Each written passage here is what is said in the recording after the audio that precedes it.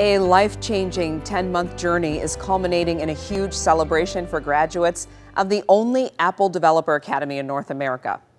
Based in downtown Detroit, the specialized program opening doors of opportunity for people from all walks of life from start of a new career. 7 Action News reporter Simon Shaquette takes us behind the scenes of what's now being developed.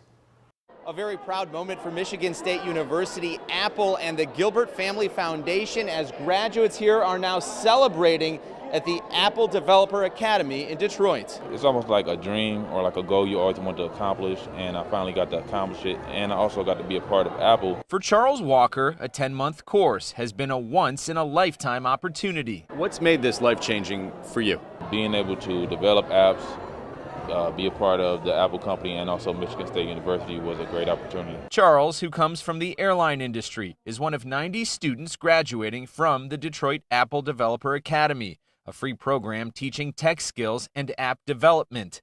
Apple and MSU partnering to create the first academy of this kind in North America, with help from the Gilbert Family Foundation as part of a racial justice and equity initiative. It's not like a normal boot camp or class where you put a book in front of you or they have this curriculum. With challenge-based learning, you're given a project, and then through that project you have to ask questions and then ask more questions. Today, graduates showcasing the apps they made are beaming with pride. This program has welcomed people of various backgrounds, and this class ranges in age from 18 to 64. Whether they are interested in the tech industry in general, coding, design, business, they really can decide what they want to do next. And best of all, prior coding experience was not required. I am very proud of all the students. 9 months ago, none of them could look at me in the eyes and just pitch their ideas. Looking back, those who've taken this incredible course and organizations that made this possible, focusing on the new skills and the bonds being formed,